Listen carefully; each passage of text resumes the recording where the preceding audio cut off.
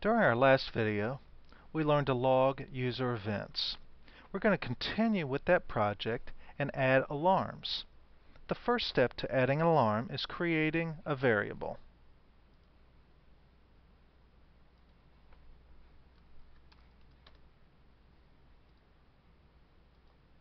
We'll go to the Alarm tab, we'll set the alarm, and we'll create an alarm message.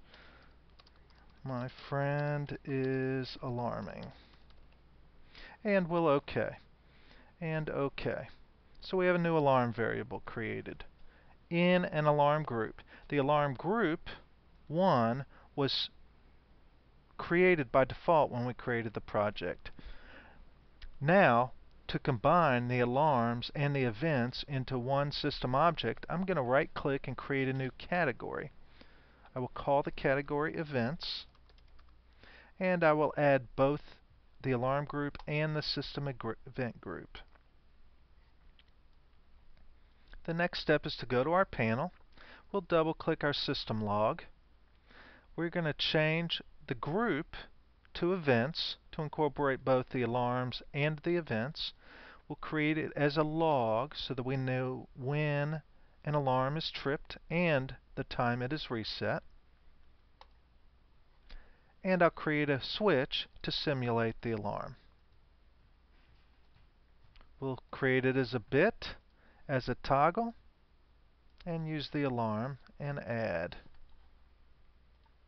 And we'll simulate our project. Right-click on target, start simulation. I can trigger the alarm. Oh my goodness, we better log in and fix the alarm. User, and the password is caps user from our last video. We will log in, we will go back, we'll see that we've logged in, and I will change the value to 75, and oh my goodness, the alarm has reset. I can reset back to 25, enter.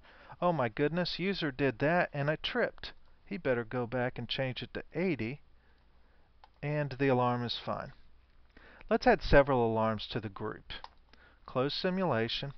I have created an alarm template in the tool chest with 9 additional alarms. So I'll drag that. The alarm variables are all created, and we will simply start simulation. We started the application and we've got alarm 2. Oh, alarm 8 tripped. Alarm 2's off. Alarm 9, 5, 8's off. 4, 8, 9's off. 8's back on. 7, oh, look at this. And we have the log.